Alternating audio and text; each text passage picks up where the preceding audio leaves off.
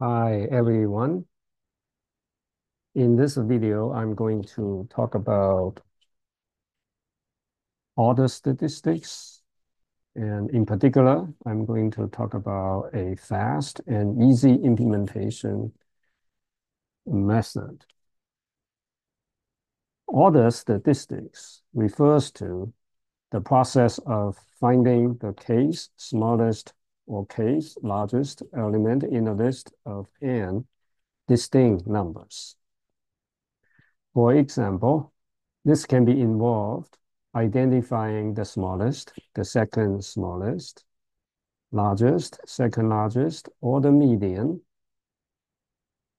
which is n over 2, taking a floors element of the list, among other specific elements. Order statistics can be easily solved by sorting the list, which takes big O of n log n time using comparison-based sorting algorithms, such as merge sort, quick sort with expected running time, or heap sort. Alternatively, it can be solved in big O of n time using linear time sorting algorithms such as counting sort or bucket sort, provided the numbers meet certain conditions. For example, being integers or real numbers that are uniformly distributed, both within a specific and relatively small range compared to n.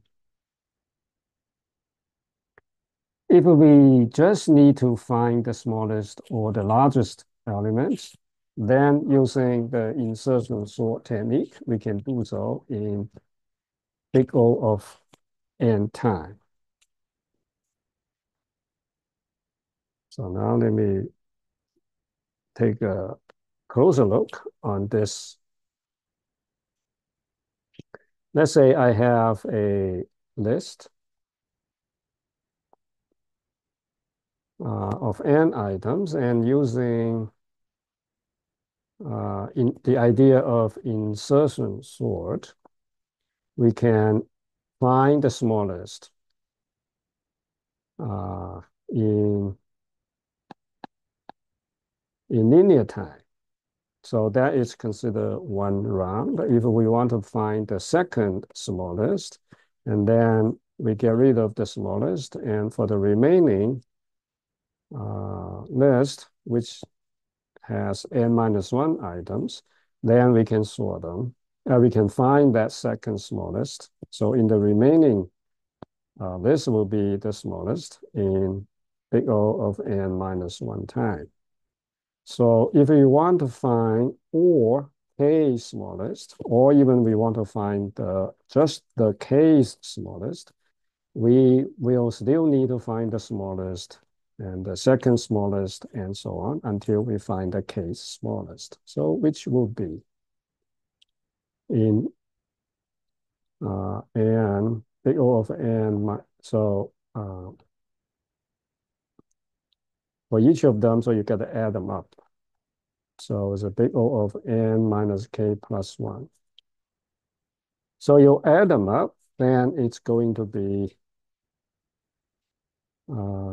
so again, so this is going to be k. You have a k of them. And then for each column, you got two. So essentially, this is what, so what you're going to add up to. So this is 2n minus k plus 1 over 2. So this is a big O of kn. All right. And this is not linear. So now the question is, can order statistics be carried out in linear time for any inputs? So I just want to find the k smallest, and k here is a parameter. And the answer is yes. The idea is to apply the divide and conquer approach similar to quick sort. But instead of recursively sorting both sublists, we only focus on the sublist that contains the k's smallest element in each iteration. So now let me illustrate the idea. And here, let's say I have a list of n items. And using partition, let's say we randomly select a pivot. And then we're gonna get a partition like this. So this is a left subarray, sublist, and this is the right sublist, and this is the pivot. Since we are looking for the k smallest, and if the size of the left sublist is k minus 1, then this pivot is indeed the k smallest. Otherwise, for the size of the left sublist, it could be either greater than k minus 1 or smaller than k minus 1. So if it's a greater than k minus 1, then I know the k's smallest element will have to be in this sublist because it contains the k's smallest here. Otherwise, I know the k's smallest item will have to be in the right sublist. So in either case, I can drop the other sublist. For instance, in this case, I can drop this, drop the right sublist and the pivot. And if the second case will be the number of items in the left sublist is less than k minus 1, then I know I can drop the left sublist and the pivot and focus on the right sublist. So somewhere here will be the k's smallest item. And this time, instead of looking for the k smallest, I'm going to look for the k minus. Let's assume that I have, so the left sublist I drop is I minus 1. And so that will be I minus 1 plus 1 because I have a pivot. So instead of finding the k's smallest item in the right sublist, I'm going to find the k minus i's smallest, okay, item in the uh, in the right sublist. So in other words, each time I'm going to drop roughly, right? So a half of those, hopefully, right? It's half of those. But there is no guarantee that we can always do so. So, but we only need unlike in quicksort, we have to do recursion on both sublists. We only do recursion on one sublist. And we suspect that this will incur an expected linear time, and which is what we are going to prove. Okay. And also, this is this has a very straightforward Python implementation. Okay, so for that implementation, please refer to the code given in the week 6 module. So this gives us a fast and easy to implement implementation of order statistics. The following is an example. So this is example. So let's say I have a concrete list given. A is the list. So the elements here is a 205413, and suppose we're going to look for the third smallest number, and by just looking at this visually, we know that that number is 2. Right? So 0 is the smallest, 1 is the second smallest, and 2 is the third smallest. So let's say we follow the approach that using the rightmost element as the pivot. Okay, so in this case, we're going to use 3 as a pivot. So what we're gonna do is to run through a partition.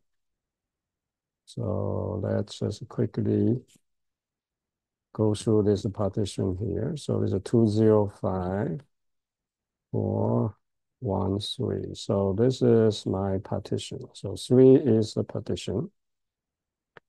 And we're gonna start I from this location from the leftmost, and also J from the leftmost. So here, the item at this location, which is less than 3, so which means that we're going to move I up. And likewise, J will be the next one. And here 0 is also less than 3, so we're going to move I up. And J is now also move up to this location. And now this 5 is greater than 3. So I stays, but J is moving. So J keeps moving. So now is a 4. And it's greater than 4 is greater than 3. So I stays and J keeps moving to this one. So to this element, so which is 1. So 1 is less than 3. So this time we are going to swap 5 with 1. And what we end up with is 205. I'm sorry, this is 203, and then 4, and then 5, and this is the pivot. So partition stops here because we have reached the end. And then I still points to, by the way, so when this is a swap, so I will move up. So I will move up here. Anytime there is a swapping,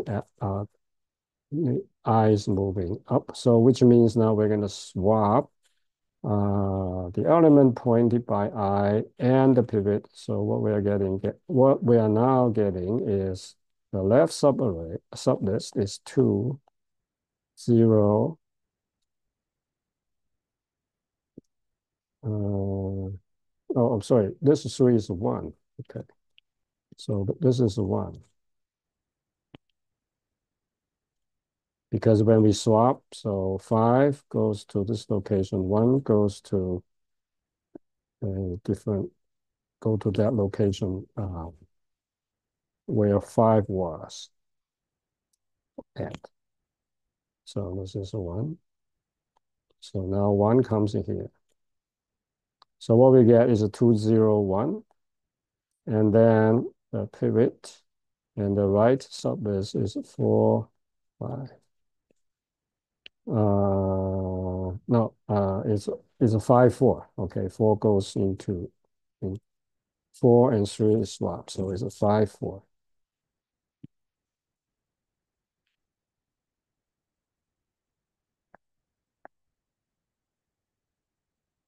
Okay, so that was this. Now we check.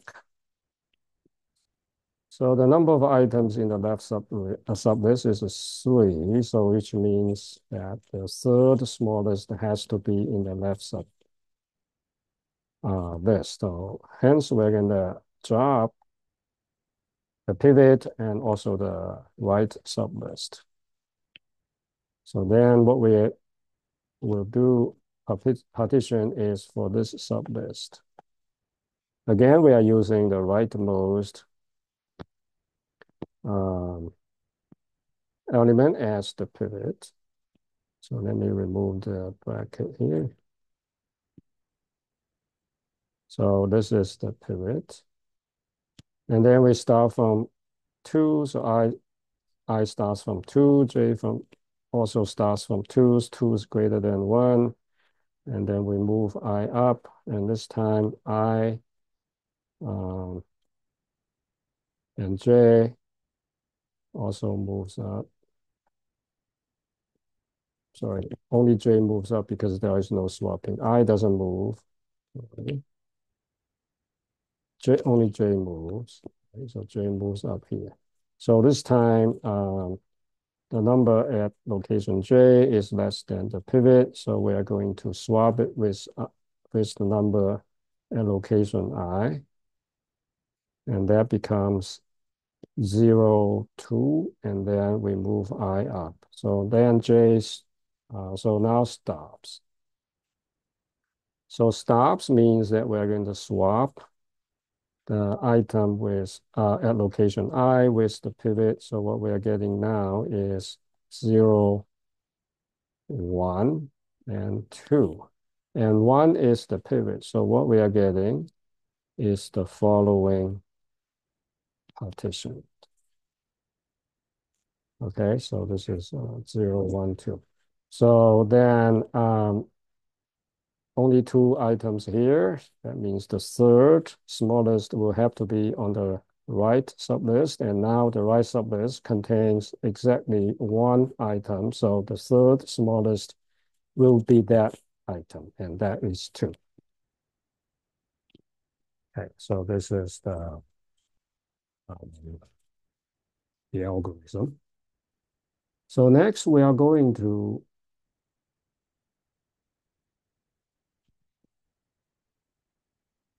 show that this algorithm runs with an expected running time of big O of n when the pivot is selected uniformly at random from the current list for each partition. So in other words, for each partition, we're going to randomly select, randomly and independently select a pivot element in that current list. Okay, so now let A consists of n distinct numbers and T of n be the random variable denoting the running time on a given value k. The reason this is a random variable because we select pivots uniformly at random. So which means that each element in A will have an equal chance to be selected as a pivot.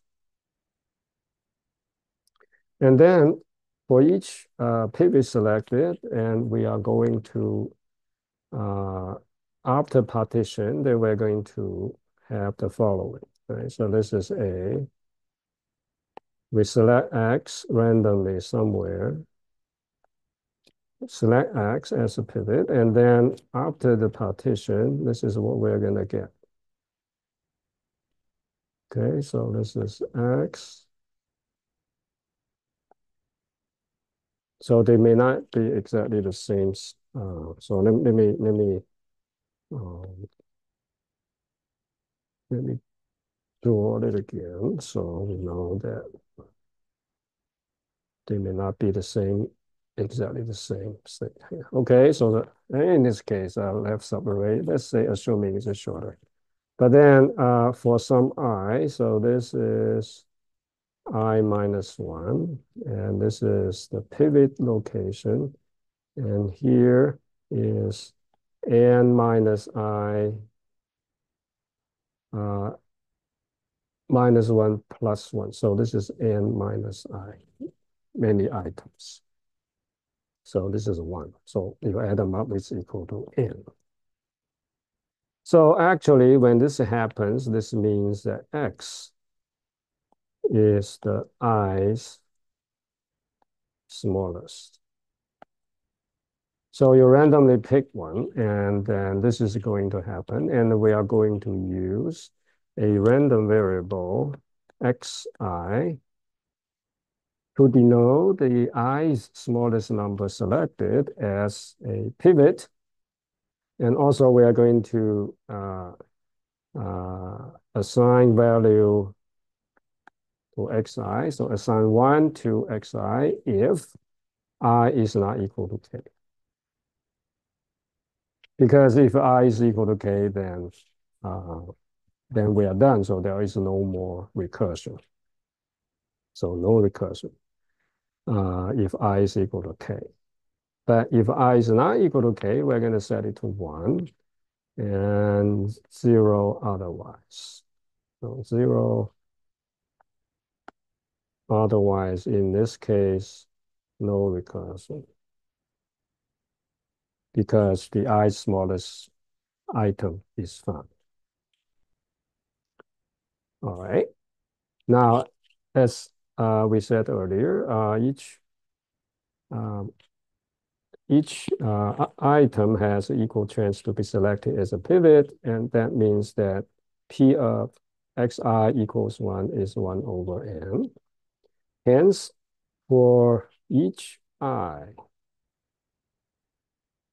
okay, depending on which which sublist we're going to go, and also the partition will take a times n times. So a here is some constant.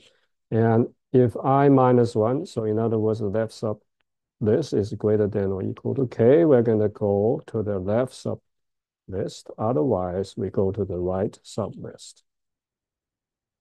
So that is the recurrence relation for um, this algorithm in terms of its running time. However, this is a kind of hard to figure out a solution um, because each time you randomly select a pivot. So when you run it again, it may be so in other words, uh, when you run it first time and when you run it the second time, you may end up different partition.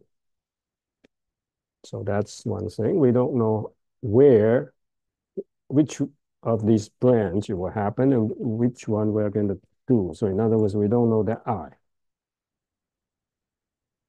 We don't know which pivot is selected. So in order to proceed with this calculation, proceed with solving this recurrence relation, we are going to consider all possibilities of I, which then is the following. So we consider all possibilities. So that means that when I from k plus 1 to n, so which satisfy this condition, it will go to the left sublist. Okay, so this xi, one of them will be selected. So we consider all of them. So we add them up and we are taking the upper bound. So this is the upper bound. And for the when we take the right sublist, which means that when the left sublist is not big enough, then we go into here. So it's I from 1 to k. So once we have this, it looks like that what we can do is to, for this, we're going to add more terms. So that I uh, from 1 instead of k plus 1. And likewise, we let k be n, but then we are going to take which one is larger. Okay, we're not going to take both, but we take the one that is larger. So that what is the max. And so this is again it's upper bound. So once we have this, then eventually this is what we have. Okay, so write it.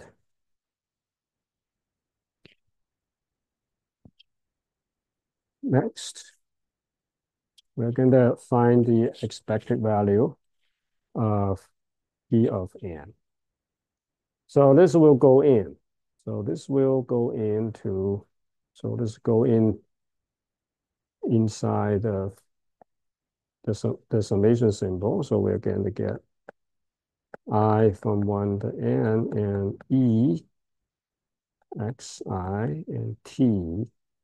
So this is the max, either I minus 1 or n minus I.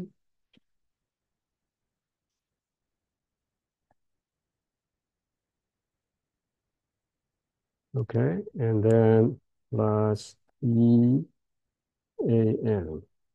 And EAN here is just AN. So what we want to look at is this part. So now for this part, we notice that the value of xi depends on the pivot selection before partition happens, right? So for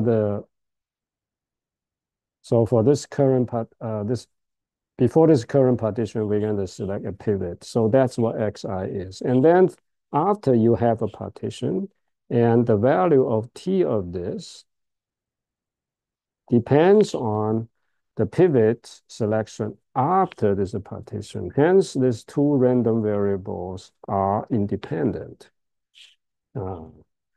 These pivots are selected um, independently at random. So they have no relations at all. Hence, it can then be, so E goes in here and also goes into the second part. So that's how we get this.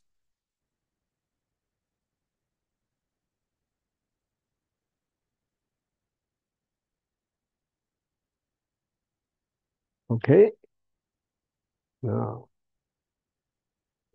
what we want to figure out is this portion of it.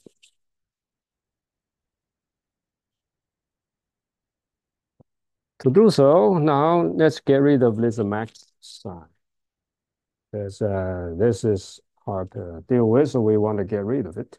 So to get rid of it, well, first we look at when I is greater than n over 2 ceiling. So this is equal to I minus 1 because n minus I is less than I minus 1 in that case. Otherwise, it will be equal to n minus I.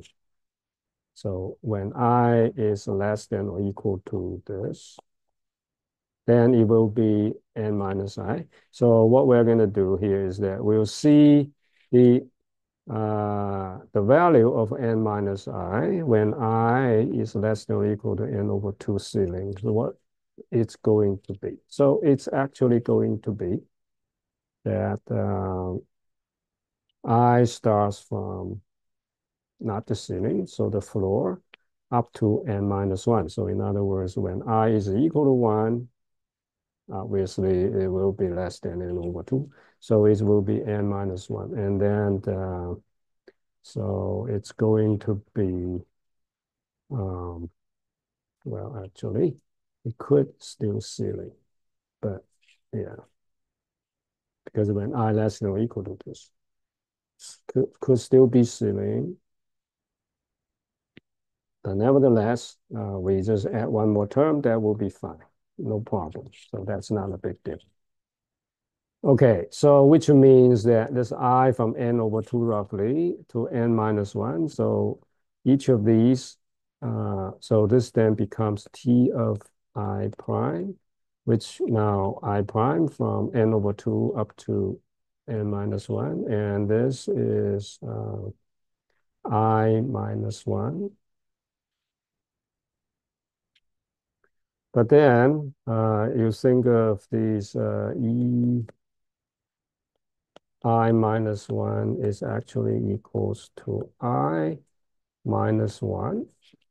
Okay, so hence we're going to remove that minus 1 also. Then we're going to say E of xi times E of t of I plus bn. And b here is a new constant depending on A because of this thing. So you have changed that A to B. Okay, so now this is what we end up with.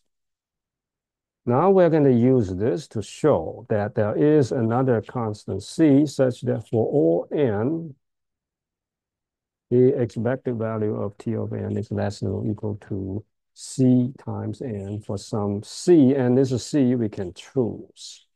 So what we're going to choose is the one that's bigger than a times b. Now b, of course, we know what it is, and then greater than T of 4, T of 3, T of 2, T of 1, and so on. And we so that we can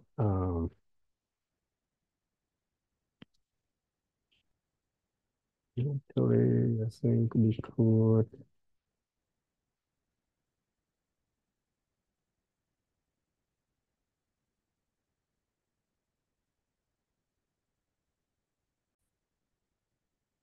Yeah, actually, we could uh,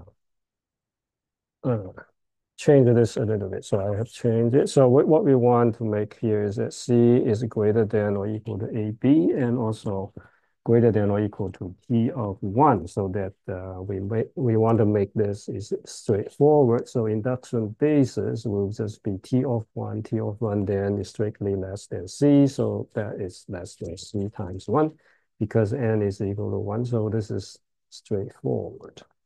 So now let's make an induction hypothesis. So we assume that for all I from 1 to less strictly, this is strictly less than n, we have E of T of K that is less than or equal to Ci. So what we're going to do now is to do an induction step. We're going to do E of T of n. And because we have this, and also in this time, this by hypothesis, induction hypothesis, this is less than or equal to C times I, and this E of Xi, so Xi is equal to 1 with a probability, uh, so this is 1 over N, okay? So that hence we have, so this then, so let's write one more step here. So this is 2 times I from N over 2 to n minus 1. We take the 4. And this is a Ci times 1 over n. So C and n can move out. So this is then 2C over n. And we're going to let I from 1 to n minus 1. So this is I. And because I added terms so that we can subtract the term. So this is subtract. So I then so from 1 to n over 2 minus 1 I. So that's is this part. And we copy bn down. So then this part is equal to n. So this is equal to n times n minus 1 over 2. And this part is equal to n over 2 times n over 2 minus 1 over 2. And so this is a negative sign. So we make it bigger. So we um, make it bigger. So in other words, we make it to n over 2. I'll make it smaller, right? Because it's negative. So we make it smaller so that will n over 2 minus 1. And here is n over 2 minus 2. So this is smaller than this. So it's a negative. So we have is a greater than or equal to sign. And we simplify this. So now let me do the simplification here. And n times n minus 1 minus n over 2 minus 1 times n over 2 minus 2, 2. And then we have 2cn. So this 2 will be canceled. And what we are having now is a cn.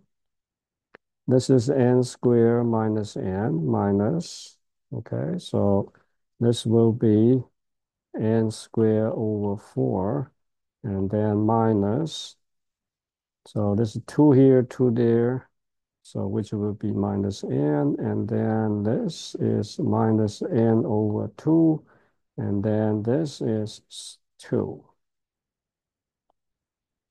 Okay, so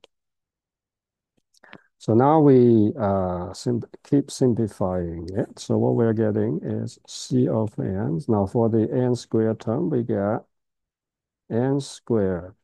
So this is 3 over 4 because this will become 4, 4, and then that's what we have. And then for minus n, as you can see here, this minus n, and this minus n, now remember there's a minus sign here, so that's canceled. But so that's what this term left, and this is minus, and that's minus, so we get plus.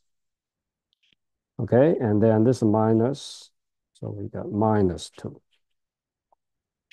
And that's what this part is.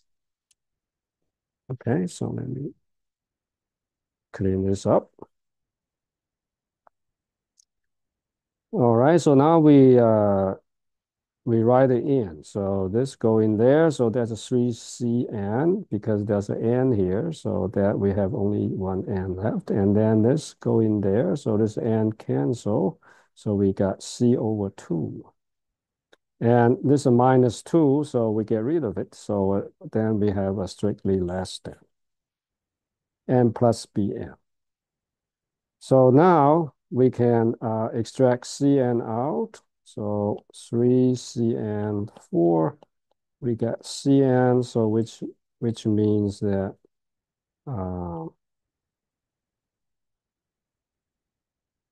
we're gonna so which means that we're gonna get 1 Cn4.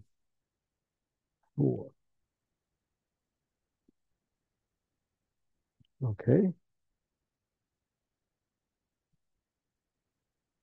And so that's what's this part. And so you so we put these two together, so we get Bn. Well, this is 4, not 8.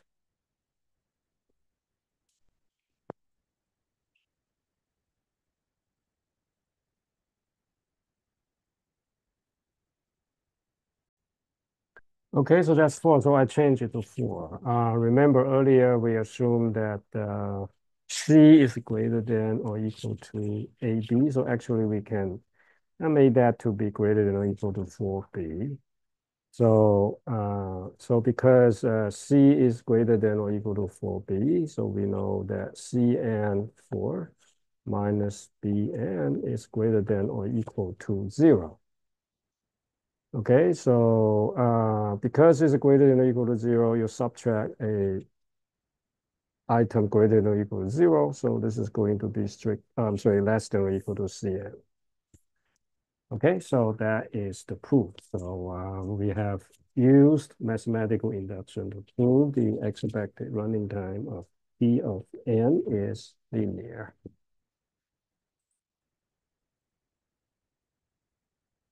Okay, so now let's look at an exercise problem. Suppose we want to find the smallest, the second smallest, all the way to the k's smallest items. So in other words, we want to find all k smallest items. Then using the naive insertion sort technique, k times can achieve this, but it incurs big O of kn time. Big O of parentheses kn parentheses time. Likewise, using the partition algorithm k times also results in an expected time of big O of kn. Okay. Now someone claims that all k smallest numbers can all be found in a total of big O of n plus k times log n time, which is obviously much better than big O of Kn. Is this true? If so, explain how this can be done. All right, so this is the end of this video. Thank you for watching.